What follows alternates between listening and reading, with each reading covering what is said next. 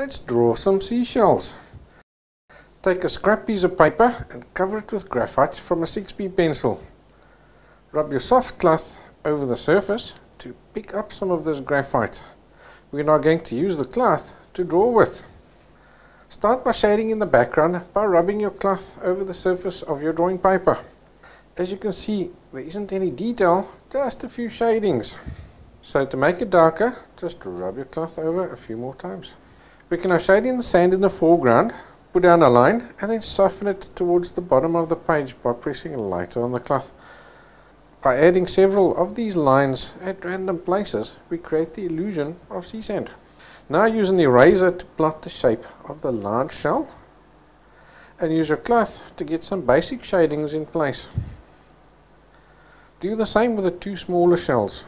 At this point, we're just trying to establish their shape and their position. Now we're going to alternate between the eraser and your pencils to complete each shell. You'll use the eraser to shade in the highlights and you'll use the pencil to shade in the shadows.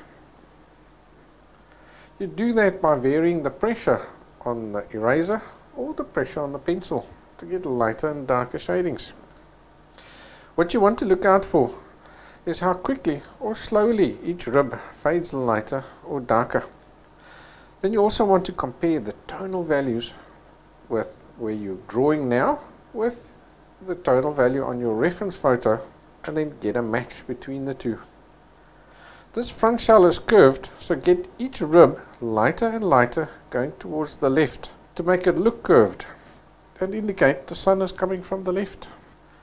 Make the area underneath the back shell really dark to make it look as though you can see in underneath the shell. Now let's move on to the large shell. He's the star of the show, so we'll need to add more detail here and we'll do this gradually. So we'll start off with the basics by getting the overall tonal value correct. With this shading, you're trying to get the shell to look curved. And obviously we're trying to get the shape of the shell correct. The next most important detail is to get the ribs shaded in. Use your eraser to plot out the ribs. What's important here is to get the directions of these ribs correct. What is not important is getting each rib in the correct place. In other words, the amount of ribs you're going to have on your drawing is probably going to be different to the amount of ribs that you see on the photograph. Start with soft thin lines and then gradually lighten and widen them by comparing to the reference photo to get that shape right. If it starts broad and bright and then tapers darker and thinner on the photo, then do similar on your drawing.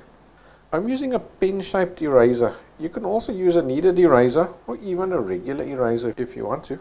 With the highlights sorted, you can use pencils to adjust and fine-tune the valleys between each of the ribs. Because the sun is coming from the left, each valley will be darker on the left and lighter to the right of the valley. The bottom area is in shadow, so you can go quite dark there. At the moment, we have a perfect shell. So let's give it some character by adding some dings and dents caused by tumbling around in the sea. The most prominent of these are the scratches. To draw them, you need to notice that each scratch forms its own highlight and its own shadow. So lift out the highlights using your eraser and shade in the shadows with your pencil. Now let's lift out and draw in a few more puck marks and ensure the edge of the shell is well defined. Lastly, we can add the shadow cast by the shell onto the sea sand. This shadow is darker against the shell and fades lighter towards the right. And with that, we have a beautiful shell drawing. So I hope you've enjoyed this tutorial. If you have, please like and comment below. And don't forget to subscribe for more tutorials.